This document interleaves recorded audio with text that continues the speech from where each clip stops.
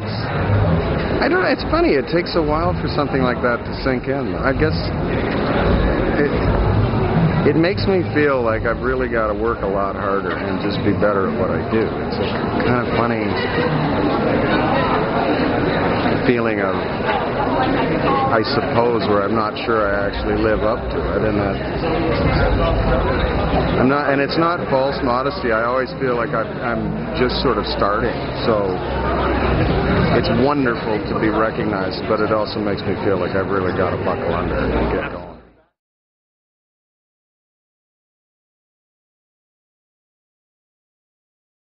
I think it's the only advice I really ever can give to kids who are young or youth starting out in this field is just work all the time. And if you don't have work in any sort of, realm of auditions or working on television, or to make your own work. And it's something you can do now because the technology is so readily available. And I think you just keep at it. And the more you do, the better you get at it. The more you do, the more you understand what you want to do, and the more others will recognize what you're doing. So just keep at it.